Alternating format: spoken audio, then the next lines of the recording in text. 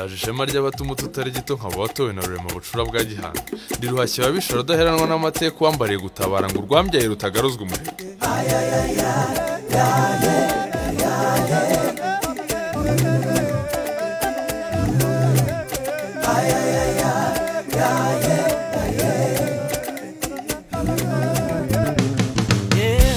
turi imbaraga z'ejo hazaza turaterana intambwe icyizere turi urumuri turi bato bazira ikibi turi amaboko y'u Rwanda.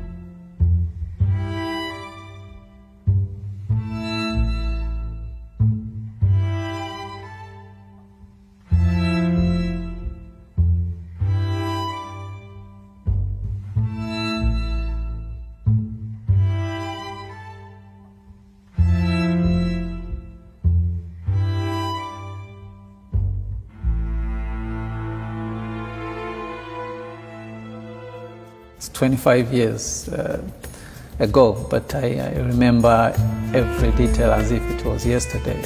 Teacher would ask us students to stand up and line up on two different lines, and then say Tutsis on this side and the Hutus on this side.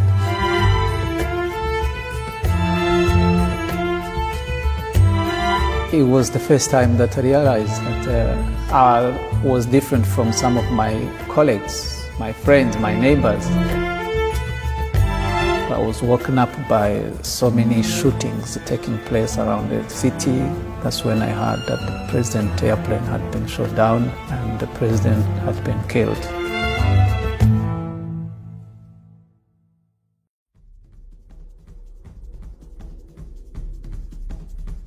I knew that something bad was coming, but I never knew it was going to be as bad as it turned out to be.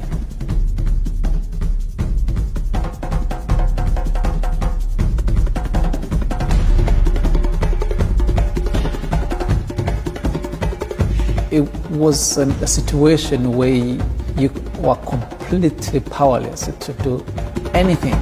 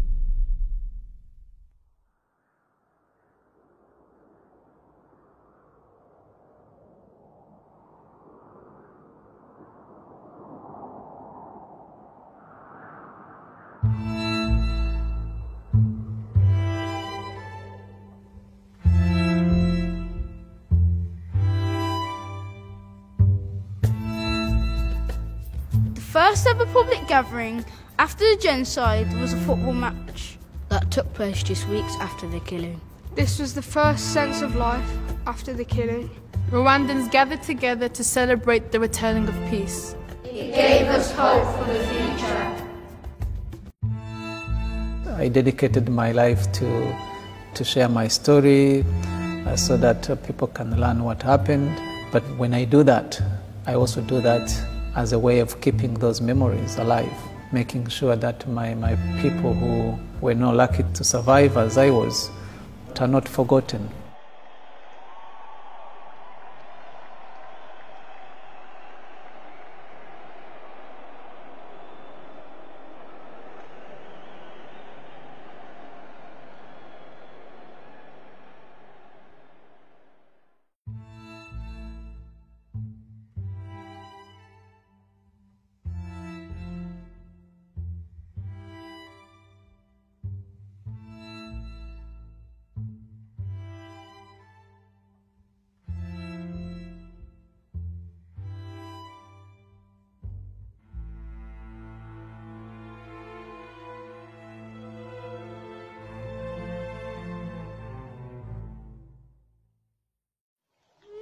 Ese wari wabaye iki?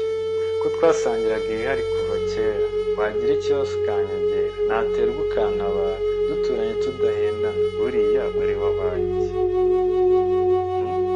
Ese nari nakoze iki?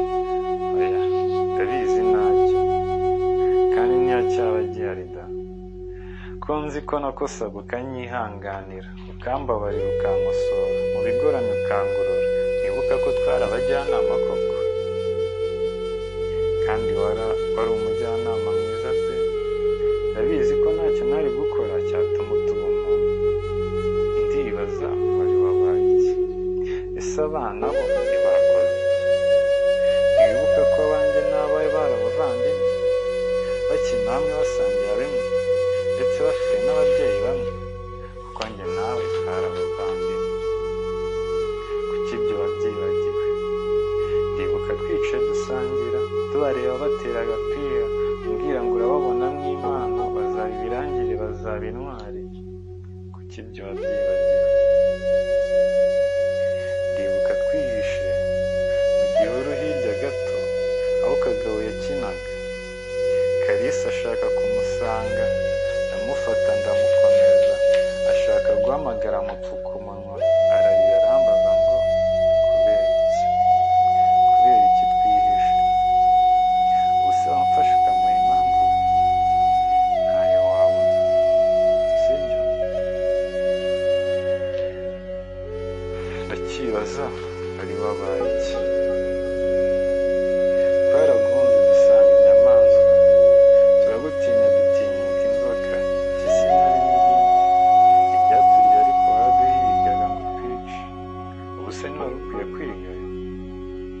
Warantengushye pe, ni ukuri warantengushye. Ngaho mbwira ko bitazongera, twongere tubane nk'uko byahoze. Yego bizangora kuko ndacyagutinya, ngatinya ko byaba no ku bana bacu gusiga bijyaniza amaraso gusa. Erega kera byari byiza, nuko bitarambye. Batubiraga abana bacu, tubatoze kwihangana no kubabarira, kugira ubumuntu no kubuharanira, tubatoze gushyigikirana no gushyira hamwe. Erega wari mwiza utarahinduka, byari byiza ntaragutinya. Gusa nubwo mutinya ndagukunda, uracyari umuvandimwe nakwitabaza. Utabaje wantabara, wantabaza nkagutabara. Erega uri mwiza nuko ntazi icyo wari wabaye. Ngaho mbwira wari wabaye iki?